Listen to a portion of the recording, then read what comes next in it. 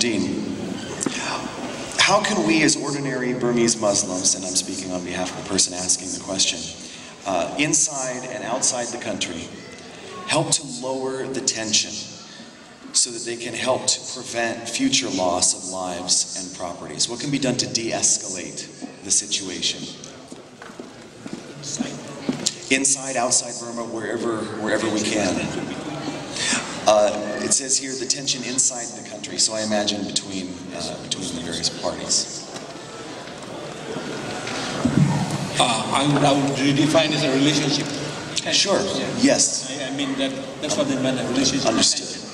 Yes. I think you understand what they're asking. Okay. The question was how can we improve the relationship between Rohingya Muslims and non-Rohingya Burma Muslim, Myanmar Muslims in central Burma, as well as in overseas. I believe the one single word will give a lot of weight to that is communication. We, Rohingya community and Myanmar Muslim community, need to develop a permanent communication link. Both sides, because of the role Myanmar government played, divide and rule, we have both sides a lot of ignorant people.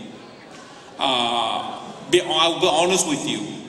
There are people still may not be quite ready to accept each other, because again they are victims of the exploitation by the neighboring government. So we need to educate those who think that the other side is not good. One thing we knew that the Rohingya were not as much accepted before as today now is because a lot of folks in the central Burma innocently wanted to be in the good books of Myanmar government, because Rohingya has been under ethnic cleansing since 1962-65, but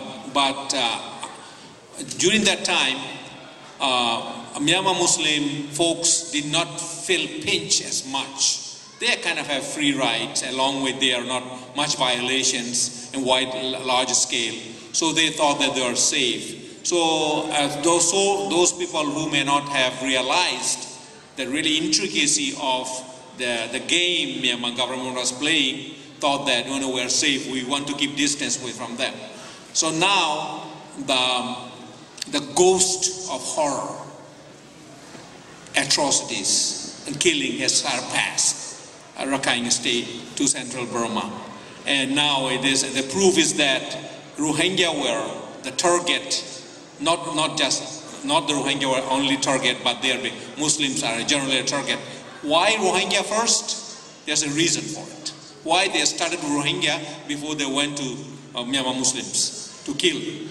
Rohingya people maintained a region with language and cultural identity, not influenced by Buddhist religion or Myanmar culture or anything.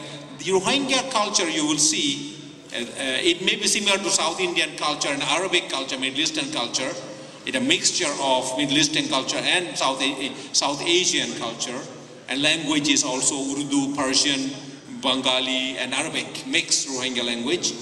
It's a unique characteristics. Rohingya people identify themselves with culture and religion, and that honestly, most Rohingya people are quite conservative. My mother, when I was growing up, never went out of the house ever during daytime. At night time, they used to go visit families and friends. You know what they used to wear? Hijab at night. They used to wear hijab at night. During daytime, they would not even go out with hijab. So we are a kind of conservative society by and large. And then we have Rohingya's cultural identity, language identity. Those are the foundation of a community. Myanmar government sees that. So roots of Islam, they were feared. Myanmar government feared as roots of Islam, the Rohingya. So you want to cut the tree of Islam, you have to cut the roots first. Then they did. So then they went to Central Burma. So the question of relationship, I think it is a great opportunity here.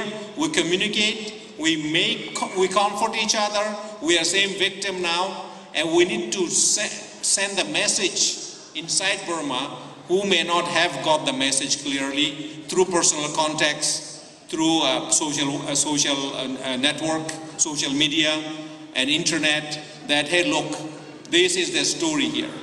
So through communication and sharing the pain of each other through thick and thins will pave the way for us to become closer. And I'm very pleased that both sides has finally woken up and coming closer, and we need to continue that through communication. Thank you.